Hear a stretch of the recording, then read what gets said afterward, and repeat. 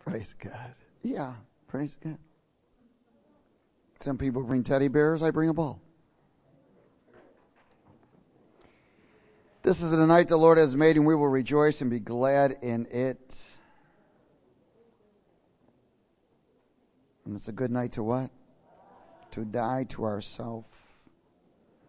The ultimate goal. Amen?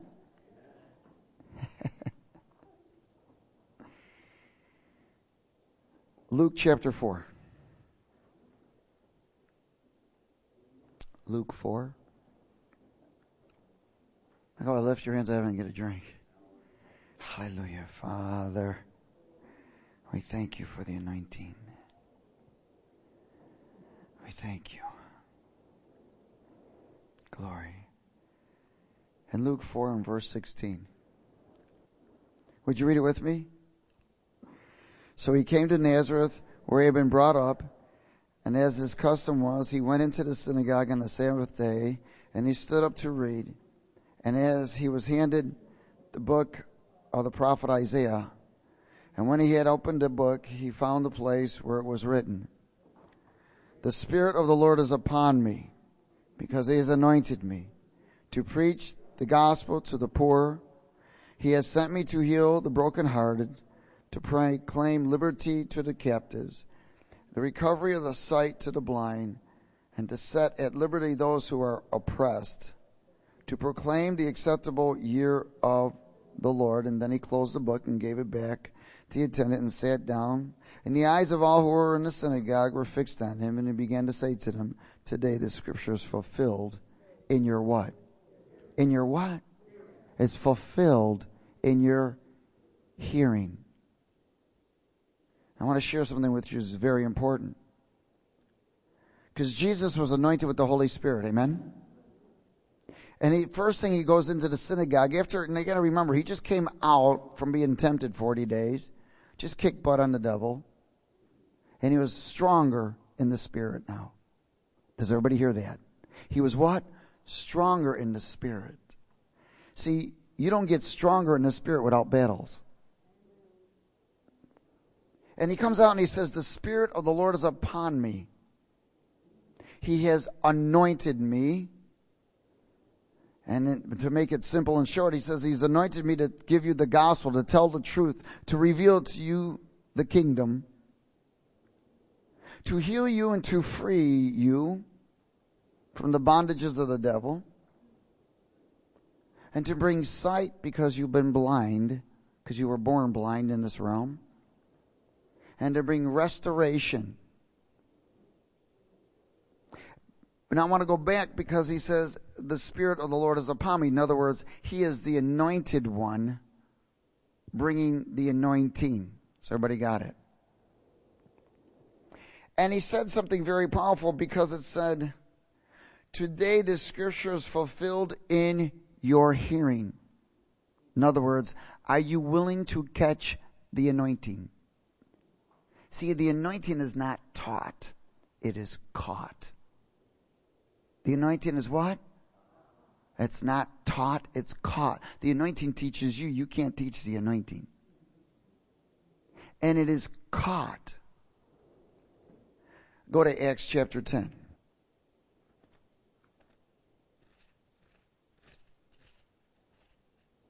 One of the reasons Jesus came into the natural realm, I said one of the reasons, there are many, not only to produce, manufacture his own blood that would wipe away sins, but to leave his Spirit for us to be anointed. Why? Because the ruler of this world is Satan. And we'll go into that another time. In Acts chapter 10 and verse 36, would you read it with me? "And the word which God sent to the children of Israel, preaching peace through Jesus Christ, he is Lord of all. That word you know, which was proclaimed throughout all Judea and began from Galilee after the baptism which John preached. How God anointed Jesus of Nazareth with the Holy Spirit and with power, who went about doing good and healing all who were oppressed by the devil, for God was with him." So the anointing was to overcome the powers of darkness. The anointing was to bring us into another realm. The anointing is the eternal presence, power, and truth. Now, the anointing is the eternal presence. In other words, in the presence of God, it expresses His character. The eternal presence, power. In the power of God, it gives you dominion and authority by the anointing. And in truth, it means you are carrying the message of God, either for that moment or what was or what is to come, because it's multidimensional. Remember, the anointing is to defeat the devil's presence, his character, the devil's power as he rules, as ruler in this realm, and to defeat what he calls his truths, which are actually lies of deception. That's his anointing. Has everybody got it? See, the devil has been anointed also. He was known as the anointed cherub. So he does carry an anointing, doesn't he? But he uses the anointing against God's people. So again, the anointing is the eternal presence, power, and truth. And so the anointed cherub, who was Lucifer, carries an anointing. Is everybody okay? And he carries a presence, which is his character. He carries his power, which we call witchcraft. Are you listening? And he carries what he calls his truth, which are actually lies and deception. So the only way to overcome those things is to walk in the anointing. It is essential we walk in the anointing. Because without the anointing, you'll be deceived in one of those areas. You'll be misled by his character. You'll be taken bondage by his power, and you'll be deceived. Because Satan's greatest weapon is deception, and his power is fear. Is everybody with me? Go to Acts chapter 9. Hallelujah. I guess we didn't have to go too far. In verse 17. Now Saul, who was out killing all those of the faith who had been walking in the Spirit with God, proclaimed Christ as their Lord and Savior. Paul was a Pharisee. I'm giving you a little scenario, and we're going to go from 17, okay? Come on, catch it now. And Paul got slapped off of his horse. God stopped him. He was blinded. He was taken to a house. And the Lord visited one of his servants, Ananias, and told him to go over there to see Paul, who was actually Saul. And in verse 17, Ananias went his way and entered the house, and laying his hands on him, he said, Brother Saul, the Lord Jesus, who appeared to you on the road as you came, has sent me that you may receive your what? Sight, and be filled with the Holy Spirit. Now Ananias was obviously baptized in the Holy Ghost and was carrying the anointing. Because you can't give what you don't have. And the Lord spoke to Ananias, and Ananias went in there and he said, listen, man, I know you can't see right now. And you know that the Lord Jesus has appeared to you, and obviously you've accepted him as your Savior and Lord. Now you need to be empowered. So he laid his hands on him, and he said, get filled with the Holy Ghost. In verse 18, it says, immediately there fell from his eyes something like scales, and he received his sight at once, and he arose and was baptized. So when he had received food, he was strengthened, and Saul spent some days with the disciples at Damascus. Immediately he preached the Christ meaning the anointed one and his anointing, in the synagogues, that he is the Son of God. Then all who heard were amazed and said, is this not he who destroyed those who called on this name in Jerusalem? And how has he come here for that purpose, so that he might bring them bound to the chief priest. In other words, they were thinking, oh my God, is he lying? Is he deceiving? Is he come to attack us again? But Saul increased all the more in strength and confounded the Jews who dwelt in Damascus, proving that this Jesus is the Christ, is the anointed one. Why? Because he had caught the anointing. He what? He caught the anointing. And when he caught the anointing, he changed, because in the anointing is the eternal presence, power, and truth, or the message. So after Paul caught the anointing, he wanted to decree and carry the message from God. Is everybody okay?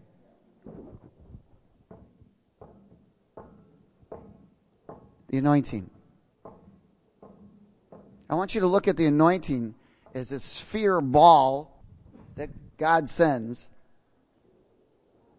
Are you with me? And in the anointing, there is a message of God in here. And when the anointing hits you, the ball breaks. And you get saturated, and the message is left in your spirit. Are you listening? So catch the anointing. Do you ever see a water balloon? Do you know when it hits somebody? That's the anointing. It's a big water balloon about that size. Roll that back to me. Can you imagine getting hit with a water balloon this size?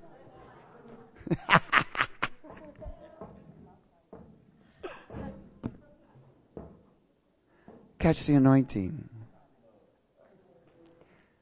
And when the anointing comes, you catch it.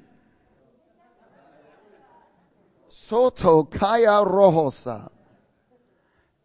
And when the anointing comes and bursts, he leaves a message. Remember, the anointing is the eternal presence, the power, and the truth. And many people allow the anointing to bounce off of them, and they don't catch it. Some of them off their head.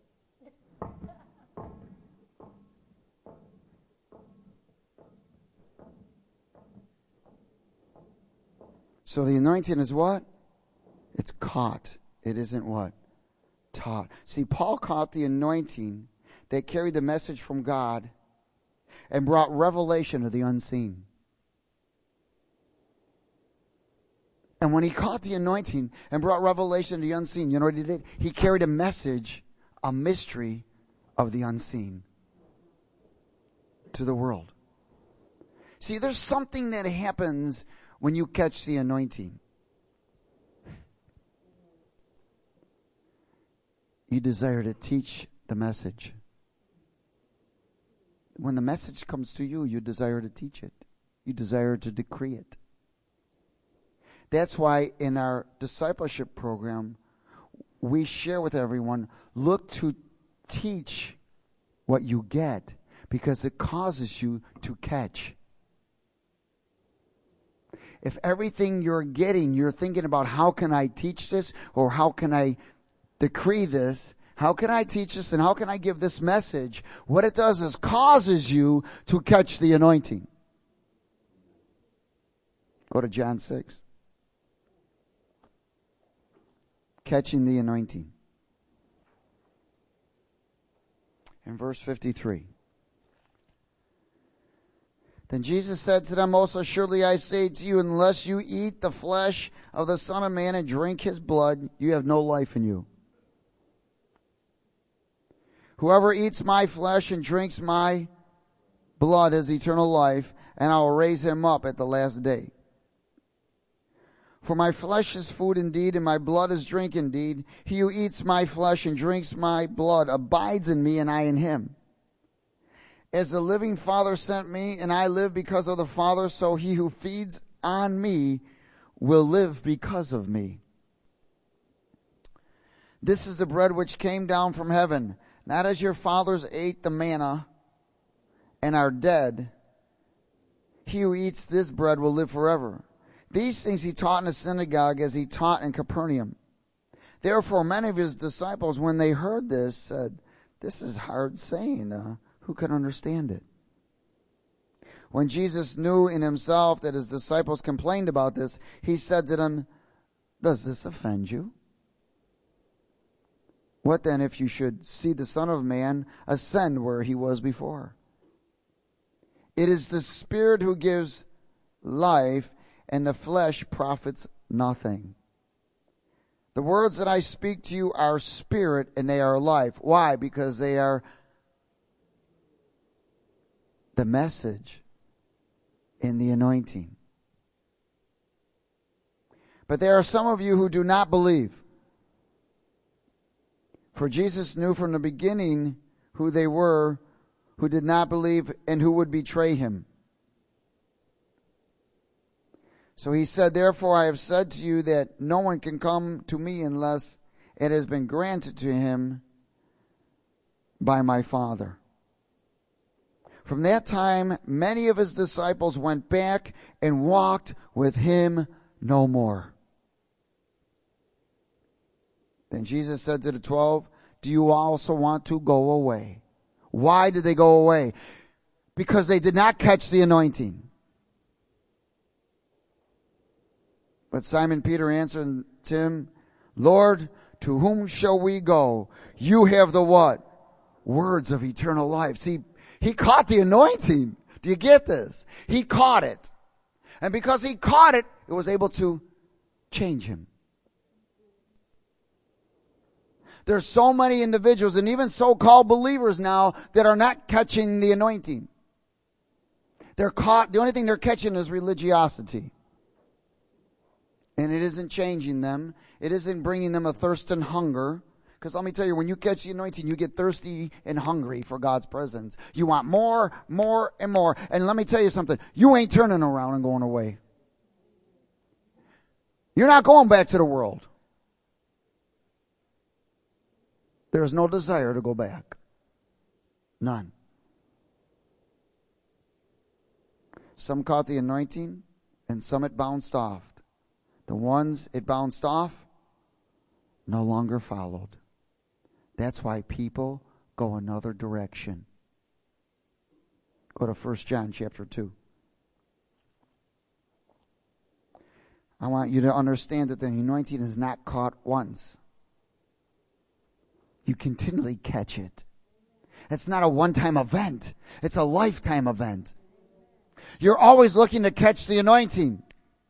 No matter what. Wherever you are, you're looking to catch the anointing. But if the anointing is not being delivered, there ain't nothing to catch. Hallelujah.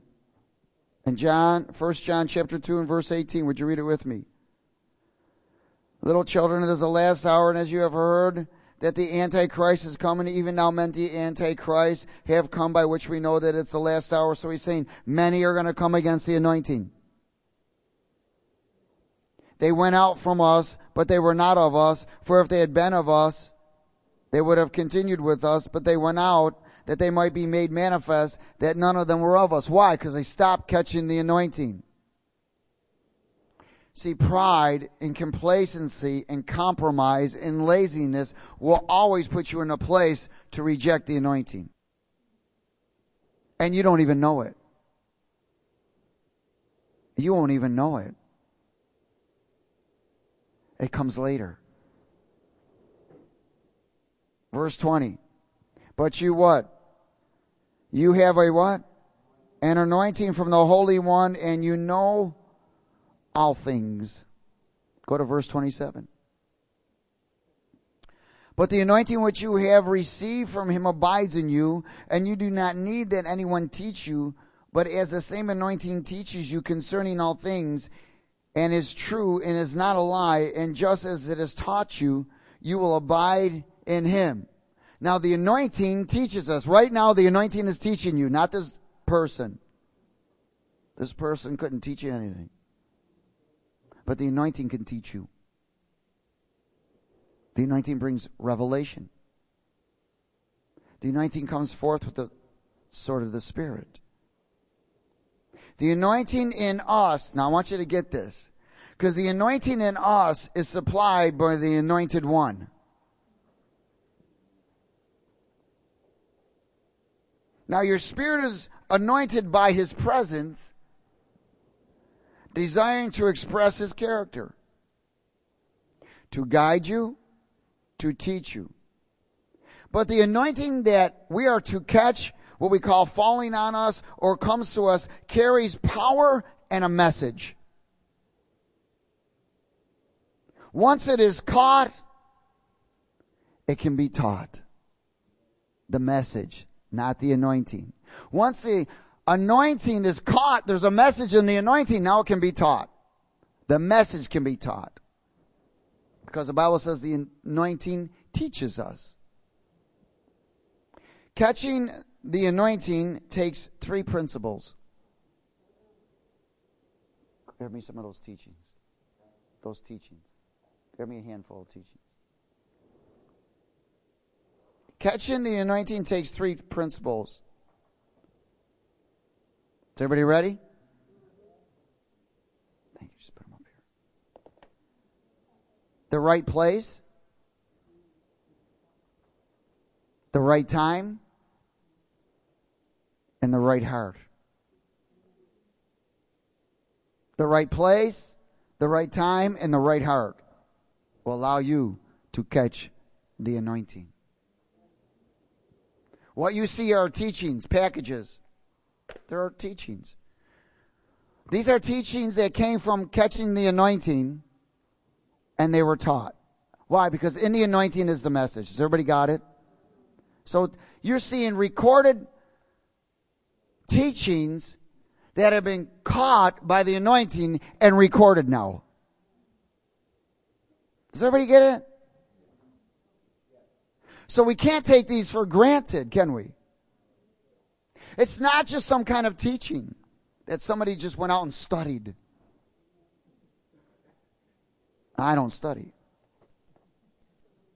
I pray in the Holy Ghost. And as I pray in the Holy Spirit, the Spirit brings things to me. And as he brings things to me and I catch the anointing, they're interpreted, they're taught, and they're recorded. And they set God's people free because the anointing will set you free. Because it is truth, isn't it? Amen? Does everybody get it? Hallelujah. Go to Ezekiel 3. Ezekiel chapter 3. Catching the anointing. Takes 3 things. What is it? The right place, the right time, and the right heart. Starting at verse 1, Ezekiel 3. Moreover, he said to me, Son of man, eat what you find. Eat this scroll and go speak to the house of Israel. What was he doing? He was catching the anointing. So I opened my mouth and he caused me to eat that scroll. And he said to me, Son of man, feed your belly and fill your stomach with this scroll that I give you. So I ate, and it was in my mouth like honey and sweetness. Then he said to me, Son of man, go to the house of Israel and speak with my words to them. How were those words brought to him? By the anointing. For you are not sent to a people of unfamiliar speech. In other words, they know. And hard language, but to the house of Israel. In other words, they know. They've heard God's voice. They knew about catching the anointing. But there's something that happened. Not too many people of unfamiliar speech and hard language, whose words you cannot understand. Surely, had I sent you to them, they would have listened to you. But to the house of Israel will not listen to you, because they will not listen to me. For all the house of Israel are impudent and hard-hearted. Behold, I have made your face strong against their faces, and your forehead strong against their foreheads. Like adamant stone, harder than flint, I have made your forehead. Do not be afraid of them, nor be dismayed at their looks, though they are a rebellious house. Moreover, he said to me, Son of man, receive in your heart all my words that I speak to you, and hear with your ears. And go get to the captives, the children of your people, and speak to them. Tell them, thus says the Lord God, whether they hear or whether they refuse. Then the Spirit lifted me up, and I heard behind me a great thunderous voice, Blessed is the glory of the Lord from his place. Ezekiel ate the scroll of the words of God because he caught the anointing that carried the message of truth, and then he was sent to speak it. And that's what God does with us. But the house of Israel would not receive it because their heart was hardened. They became religious. They became comfortable. They thought they knew it all, which is pride. And pride will always harden the heart. Always. See, there's got to be a desire to want to live for Christ. There's got to be a desire to surrender your life and give it up. When I was in jail today, one of the things I asked everyone is, anybody in here who has received Jesus Christ as their Savior? And all of them, yeah. I said, good. Is there anyone who's not received Jesus as Savior? And everyone, nobody raised their hand. I said, nobody.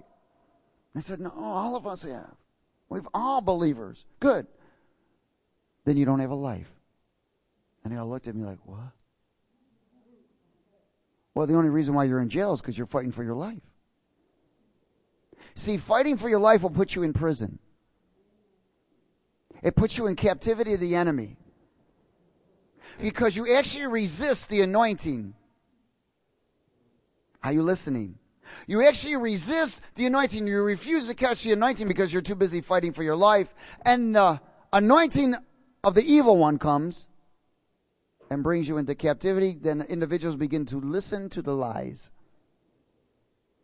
As believers, the word believe means to follow. We are to continuously surrender our life and stop fighting for it. And what's the worst thing that can happen? Praise God, you can go home. Who wants to stay here forever? Acts 28. That doesn't mean you're going to go out and challenge God, amen? You're not going to stand on a cliff, jump off, drink gas and stuff like that. Play with serpents. You're not going to go out and do that stuff because you'll die. In Acts 28 and verse 24, Paul ministers at Rome. And in verse 24 it says, some were persuaded by the things which were spoken, and some disbelieve. In other words, some caught the anointing, and some the anointing bounced off. See, then the reason why the anointing bounced off, they couldn't catch the anointing because they were more concerned in their will than the will of God. Even though that they might know the will of God, they might say that they're a believer, they may say all of these things, but they can't catch the anointing. Because their agenda, their will, and their life is more important. And they might not even know it. Because Satan's greatest weapon is what? Deception. So when they did not agree among themselves, they departed after Paul had said one word. The Holy Spirit spoke rightly through Isaiah the prophet to our fathers, saying, go to this people and say, hearing you will hear and shall not understand.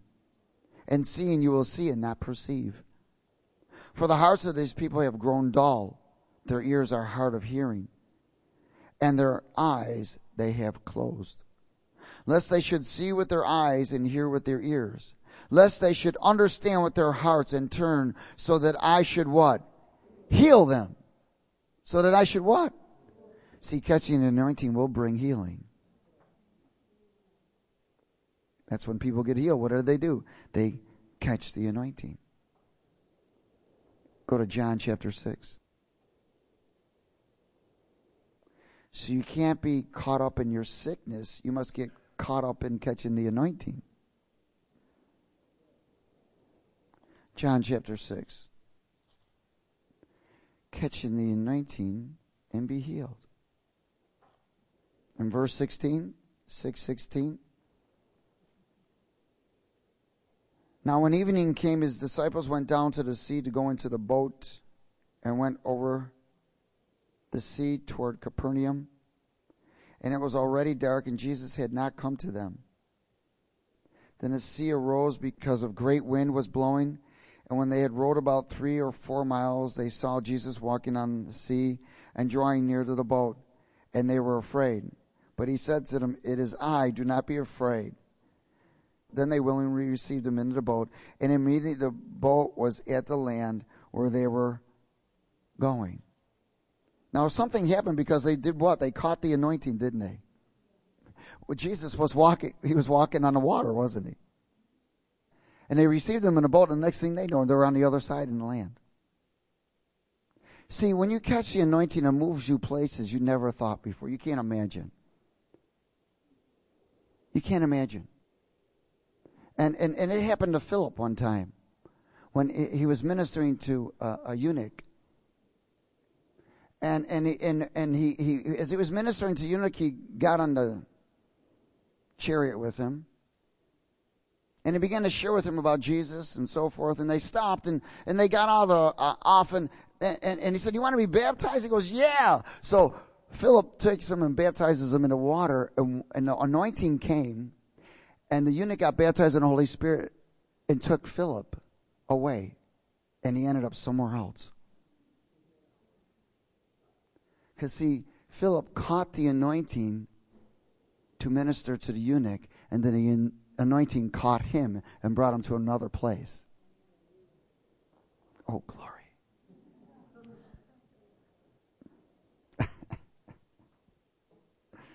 Let's go a little further. Matthew 13. You know, there's something that Jesus said which was very powerful. He said, "I come to you not in my doctrine, but the one who sent me." In other words, because he was the anointed one and his anointing, he was the eternal presence, power, and truth of God Almighty, who was carrying a message. But he was the anointed one carrying the message. Everybody got it? Coming from the creator of all things. Whoever was, will, and ever will be. Matthew 13. Is anybody there? Let's start at verse 10. And the disciples came and said to him, "Why do you speak to them in parables?" And again he says to them, "Because it has been given to you to know the mysteries of the kingdom of heaven, but to them it has not been given." In other words, to you has been granted to catch the anointing, but for them it's not been given yet. For whoever has, to him more will be given, and he will have abundance. But whoever does not have, even what he has will be taken away from him. Now I'm talking about catching the anointing and the message that's in the anointing. So more will come to one that will catch more. But one who's now resisting the catching, caught up in self, even what he has will begin to be taken away. And how? Watch. "Therefore I speak to them in parables, because seeing they do not see, and hearing they do not hear, nor do they understand. And in them the prophecy of Isaiah is fulfilled, saying, Hearing you will hear and not understand, seeing you will see and not perceive. For the hearts of this people have grown dull. Their ears are hard of hearing, and their eyes they have closed, lest they should see with their eyes and hear with their ears, lest they should understand with their hearts and turn, and that I should heal them. But blessed are your eyes, for they see, and your ears, for they hear. For surely I say to you that many prophets and righteous men desired to see what you see and did not see it, and hear what you hear and did not hear it. Therefore hear the parable of the sower. When anyone hears the word of the kingdom and does not understand it, then the wicked one comes and snatches away what was sown in his heart. This is he who received seed by the what? By the wayside. This is an area where there is no desire to hear. A person comes to please somebody else. Well, my husband is telling me I need the Lord. My wife is telling me this. Well, I'm coming here for them. Wrong. You'll never get anything until you choose to do it for you and him. Verse 20. But he who received the seed on stony places, this is he who hears the word and immediately receives it with joy. Yet he has no root in himself, but endures only for a while. For when tribulation or persecution arises, because of the word, immediately he stumbles. This is an individual who has no intention to apply the word.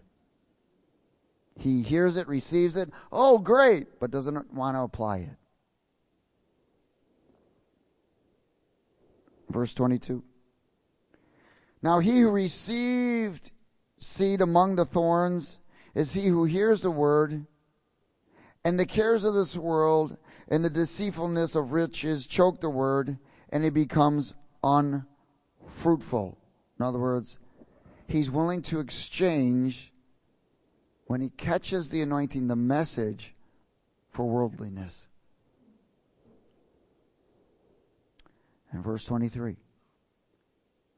But he who receives seed on the good ground is he who hears the word and understands it, who indeed bears fruit and produces some 100-fold, some 60, and some 30. And this one is one who lives for the anointing. He has been positioned in a place, the right time, and the right heart. Because he has an open heart. And he is truly living for Christ now. So what he receives by the anointing, it stays because he wants to teach what he has just been taught or what he has just caught. 2 Timothy chapter 4. Catching the anointing. The right place, the right time, and the right heart. 2 Timothy chapter 4. That's why you see many people who start off, then fall off.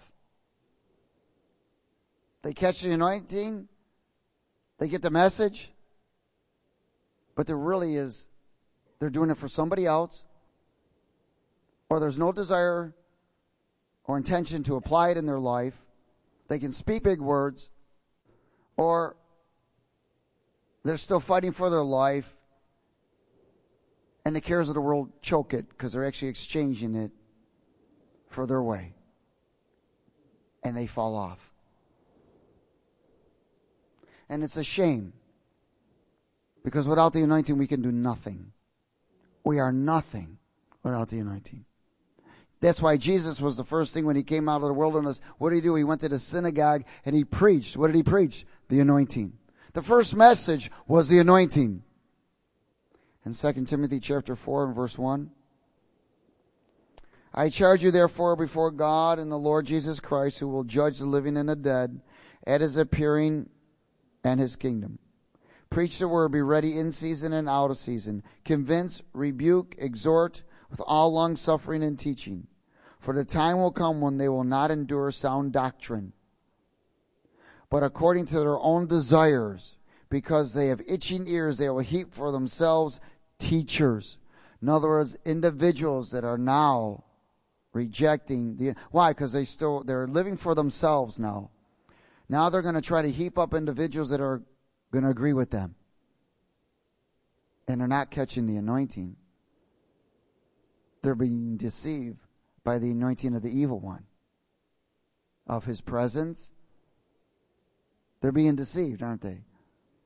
Of his bondage, of his fear, and of course of his deception and lies.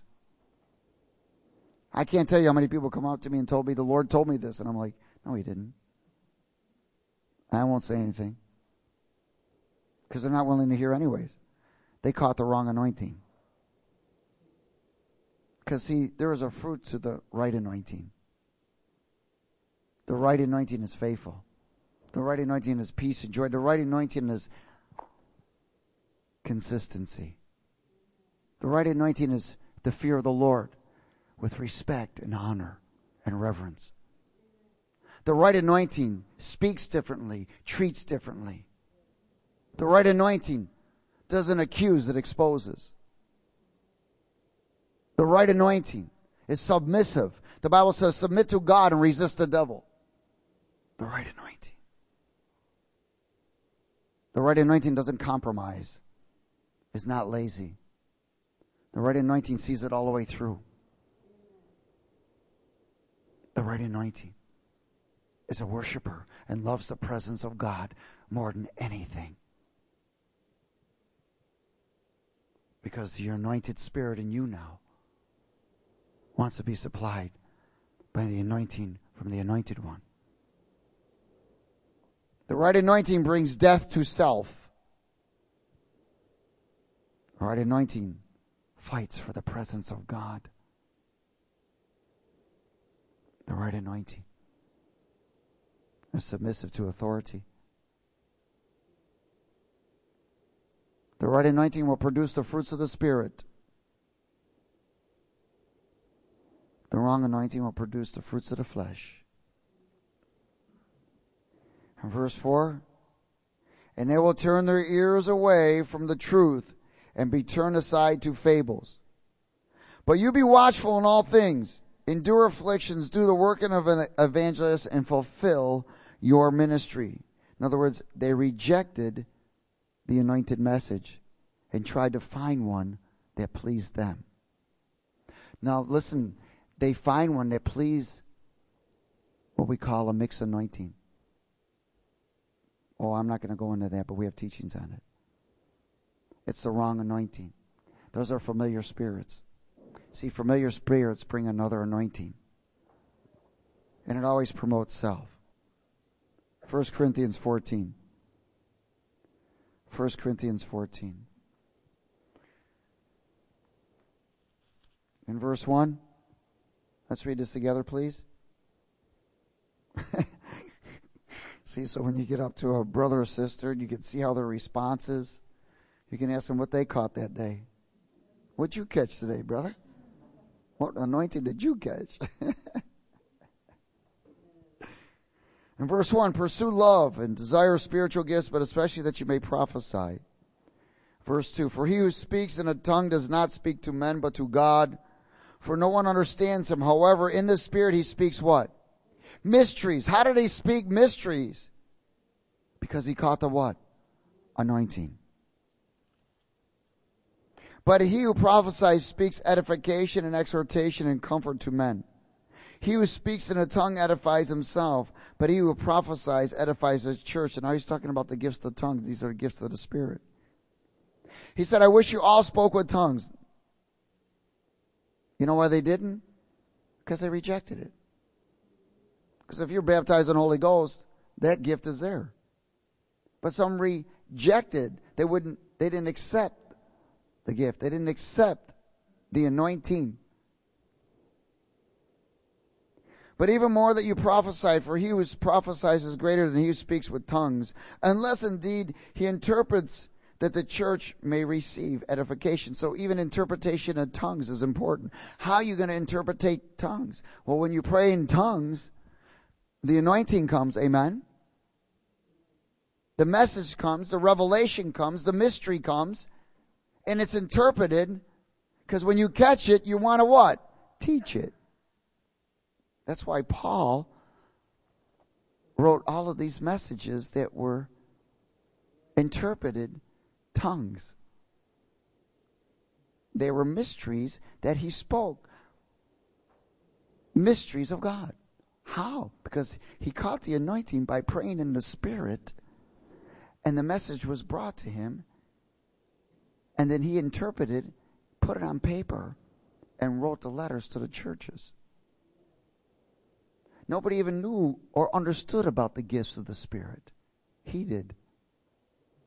Nobody understood about the spiritual warfare. He did. Has everybody got it? Nobody could explain it the way he explained it. Nobody talked about the fruits of the flesh or the law of the Spirit. He did. Why? Because he caught the anointing with the message of truth and was able to interpret it and send it out.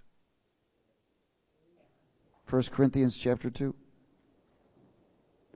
speaks mysteries, anointed messages of revelation.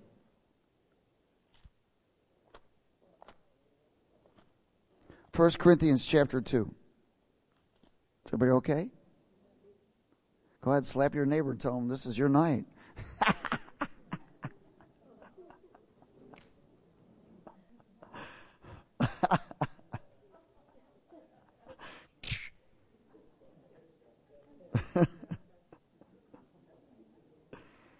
Hallelujah.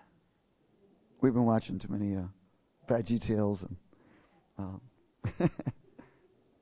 Christian comedians.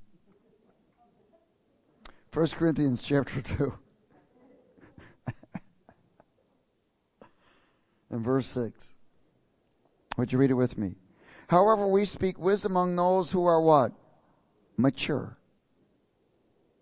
Yet not the wisdom of this age, nor the rulers of this age, who are coming to nothing. But we speak the wisdom of God in a mystery, the hidden wisdom which God ordained before the ages for our glory. For whose glory? Our glory. Which none of the rulers of this age knew, for if they had known, they would have not crucified the Lord of glory. But it is written, eye has not seen, nor ear heard, nor entered into the heart of man the things which God has prepared for those who love him. But God has revealed them to us through his what? His Spirit. For the Spirit searches all things, yes, the deep things of God. In other words, God has revealed them to us through the anointing. Through the what? The anointing, the wisdom of God in a mystery. And how did that mystery come? By catching the anointing. Go to chapter 3 and verse 1. And I, brethren, could not speak to you as spiritual people, but as carnal, natural. As to babes in Christ, I fed you with milk and not with solid food, for until now you are not able to receive it, and even now you are still not able. For you are still carnal. For where there are envy, strife, and divisions among you, are you not carnal and behaving like what? Mere men. So they couldn't catch the anointing. Because they were still what? Carnal. They couldn't receive the anointed message because they were not in the right place, at the right time, and with the right heart. And what that does is keep you carnal. Keeps you caught up in the natural and not in the spirit. Proverbs 29. Proverbs 29. Catching the anointing brings mysteries, the anointed messages of revelation, making what is unseen to become seen. Revelation. Proverbs 29 and verse 18. Would you read it with me? Where there is no revelation, a people cast off restraints. In other words, they can no longer restrain the flesh. But happy is he who keeps the law. No revelation, no restraints to the flesh. The more you catch the anointing, the more you will grow. The more you will mature. You will begin to discern the difference between feeling and the anointing. You'll begin to discern the difference between emotional and the anointing. You'll begin to discern the difference between truth and deception. Because the anointing grants you discernment. Oh, hallelujah. Go to Ephesians 4. Ephesians 4. And verse 17. So it's important that we catch the anointing because it brings a message of revelation. And why? Because when that comes, you get thirsty again. You stay hungry. You want God's presence more and more. You want to know more about Him. You love Him more than anything. More than your wife, your children, everything. More than your job, your finances, and your ability and talents. He is everything, and everything else is nothing. He is your source, and everything else is a resource. In the anointing. So when that revelation comes, you restrain flesh. But when it doesn't come, the restraints come off of the flesh. And people come and allow the flesh to take them. And the flesh is associated with the anointing of the evil one. Remember, he does have an anointing. Ephesians 4, verse 17. This I say therefore and testify in the Lord that you should no longer walk as what? The rest of the Gentiles walk in the futility of their mind, having their understanding darkened, being alienated from the life of God because of the ignorance that is in them, because of the blindness of their heart, who being past feeling, have given themselves over to lewdness, to work all uncleanliness with greediness. But you have not learned or been taught by the anointing. If you have heard him and have been taught by him, as the truth is in Jesus, that you put off concerning your former conduct the old man which grows corrupt according to deceitful lusts, and be renewed in the spirit of your mind, and that you put on the new man which was created according to God in true righteousness and holiness. That's called putting on the anointing, catching the anointing, maintaining the anointing. Go to Philippians 3. And then one more scripture. See, the anointing, no matter what I'm hearing, no matter where I go, whatever, I want to be prepared. Because I want to catch whatever God has. I can even get something out of a dead church. You know what I get? Get out of there.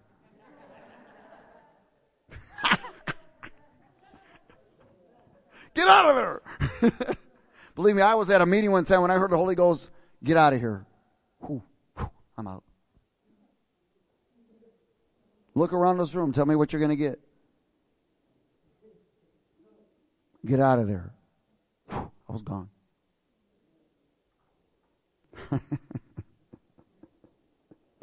Hallelujah. Philippians 3.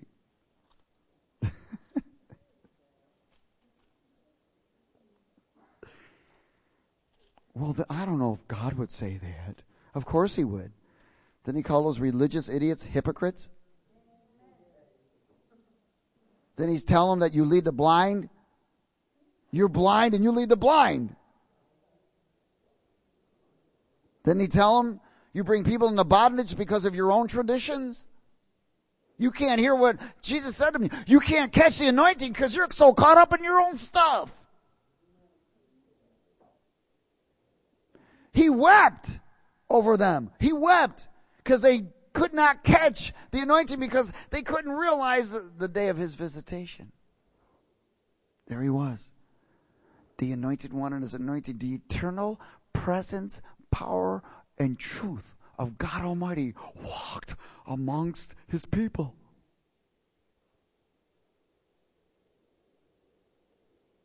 And many couldn't receive it.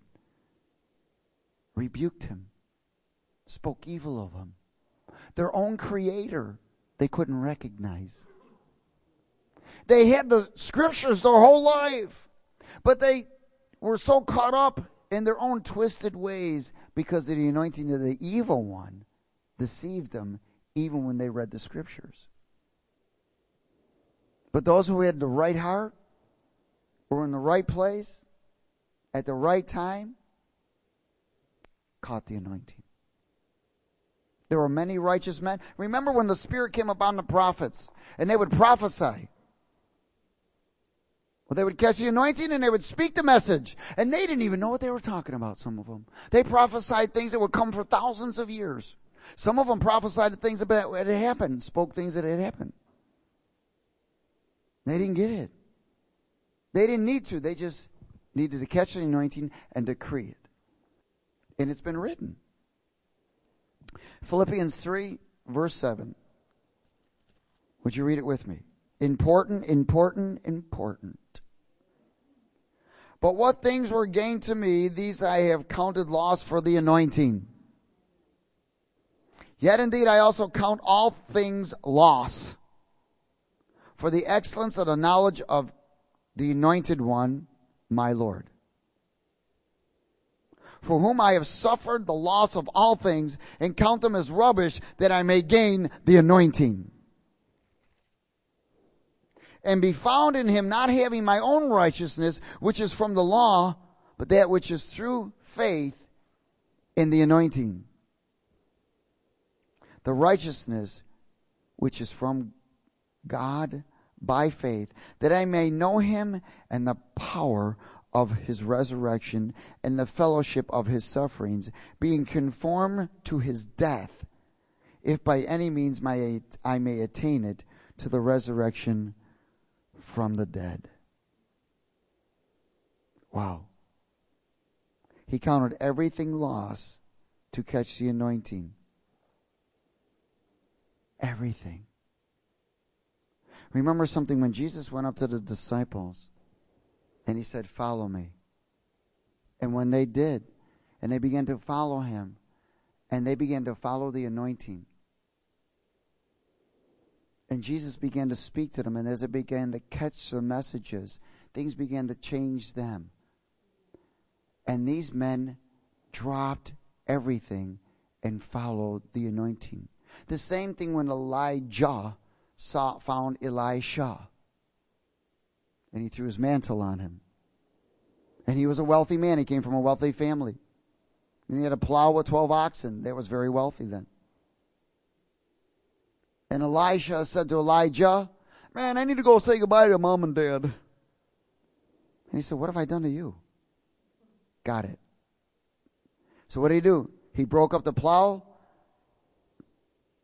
killed the ox, offered it up to the Lord, and took off and followed Elijah. And the end result was there was always resistance in following the anointing. But there was the promise, the double portion. You know, I had a vision years ago, and I was in a meeting. And I don't know if you remember, but when Elisha died, Elijah was taken alive, Elisha died, and they buried him. And there was war going on and stuff going on, and they threw a dead body into his tomb. And when the dead body hit the bones of Elijah, the man became alive. Because Elijah's servant betrayed him, and there was nowhere to pass the anointing down. And I had a vision from the Lord, and I saw him. And he stood there like this, and he said, "Guy, I died for you to go get that anointing for you." See, he died to go get the anointing that was never able to be passed on, so he could pass it on. He went to hell, destroyed the works of the enemy, took the keys, rose again from the dead, and left the Spirit of Christ for me and you. But he had to die and go, because the devil, the anointed evil one, moved out Elijah's servant so it could not be passed on. And Elijah died with the anointing, and Jesus went to go get it for me and you. Do you understand? And let me tell you, when I saw that, man, I about passed out. And then the man that was, the prophet that was there, and I was out in the audience, he called me up. And man, I know what I saw. And it blew me away. And I wept because I realized that he died for me to go get the anointing. He died for you to go get the anointing. Far be it that we should just take it nonchalantly. He gave his life for the anointing, and you must give your life for it. So as you catch the anointing and you receive the message of the anointing, you're allowed to teach the message. You express the message, the mystery, the revelations. As you continue to catch the anointing will catch you. And I want to close at 1 Thessalonians 4. In verse 13. The anointing will catch up the church. But I do not want you to be ignorant, brethren, concerning those who have fallen asleep, lest you sorrow as others who have no hope. In verse 14. For if we believe that Jesus died and rose again, even so God will bring with them those who sleep in Jesus. For this we say to you by the word of the Lord, that we who are alive and remain until the coming of the Lord will by no means precede those who are asleep. For the Lord himself will descend from heaven with a shout, with the voice of an archangel, with the trumpet of God, and the dead in Christ will rise first. Then we who are alive and remain shall be caught up. Everyone say caught up. Together with him in the clouds to meet the Lord in the air. And thus we shall always be with the Lord. Therefore comfort one another with these words. So the anointing will catch us up also. Catching the anointing. Again, don't take it nonchalantly, but catch it. Catching the anointing will bring healing, brings revelation, brings life. Life. Life. His words are life. Why? Because the anointed one came with his doctrine. That's why he warns us, don't receive anybody else's doctrine. If anybody comes to your house with another doctrine, don't receive it. Why? Because it's the wrong anointing. And if you receive it, you've received the wrong anointing. You've opened yourself up to familiar spirits, and you will be deceived. And you will have struggles and troubles. Let's lift our hands to heaven. Father, we thank you. We thank you. And we ask for your forgiveness, Lord, of rejecting the anointing and not catching the anointing in the message. We ask for your forgiveness. Have mercy upon us and let your grace abound, Master. And search us through and remove those things truly that would cause us not only to offend you, but reject your anointing. That would cause us, Lord, to want to live for our life and not yours. Sever us from those things, Lord. Bring healing to your people, strength to your people. Bring revelation and impartation. Bring the wisdom of the mysteries of God to them, that they may go from revelation to revelation or from glory to glory. Keeping the restraints on the flesh, that they may be victorious and more than conquerors. In Jesus' name. And everybody said amen?